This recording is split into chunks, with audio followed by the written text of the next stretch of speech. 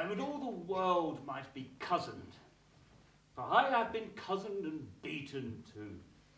And if it should come to the ear of the court how I have been transformed, and how my transformation have been washed and cudgelled, then they would melt me out of my fat drop by drop, and lick a fisherman's boots with me. I warrant they would whip me with their fine wits, until I was as crestfallen as a dried pear. I've never prospered since I forswore myself at Primero. If I had wind long enough to say my prayers, then I would repent. Whence come you?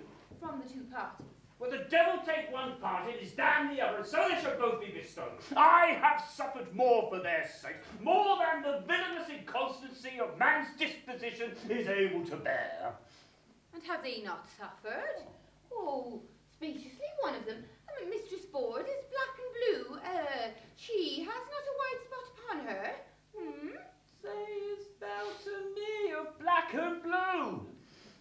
I myself was beaten into all the colours of the rainbow, and was like to be apprehended for the witch of Brentford, but for my admirable dexterity, of which the counterfeiting the actions of an old lady delivered me the knave constable that set me in the stocks, in the common stocks, for a witch.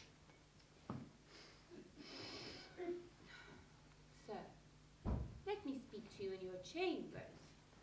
Oh, we shall talk of it then, and I warrant you to your content. Oh, good heart, what ado it is to get you together. One of you must not have served heaven well, that you are so crossed. Come into my chamber.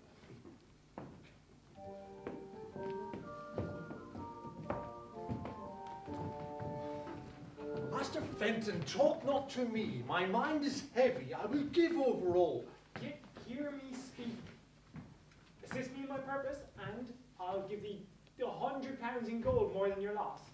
I will hear you, Master Fenton, and I will at the least keep your counsel. From time to time I have acquainted you with the dear love I bear to fair Anne Page, who mutually hath answered my affection so far forth as herself may be her chooser.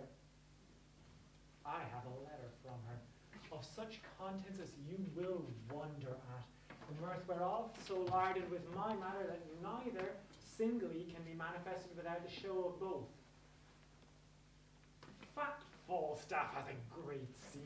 The image of the jest I'll show you here at large. Hark, good mine host.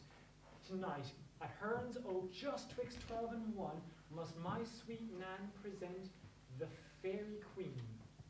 The reason why is here, in which disguise, while of the jest there's something rank on foot, her father hath commanded me to slip away with Slender, and with him at Eton immediately to marry. She hath consented.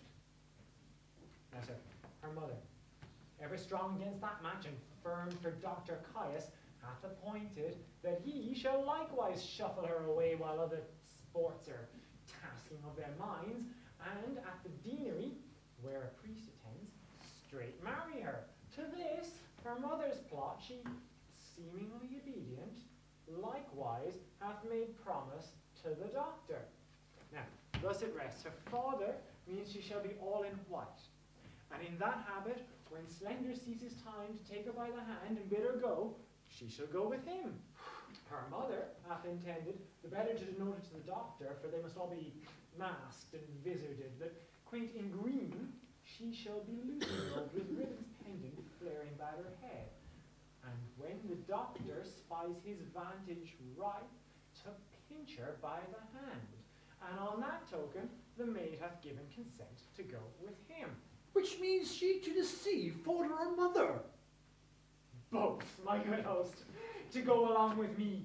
And thus it rests, that you'll procure the vicar to stay for me at church, twixt 12 and 1, and, in the lawful name of marrying, to give our hearts united ceremony. Well, husband, your device. I to the vicar, bring you the maid, and thou shalt not like a priest. so shall I evermore be bound to thee. Besides, I'll make a present recompense.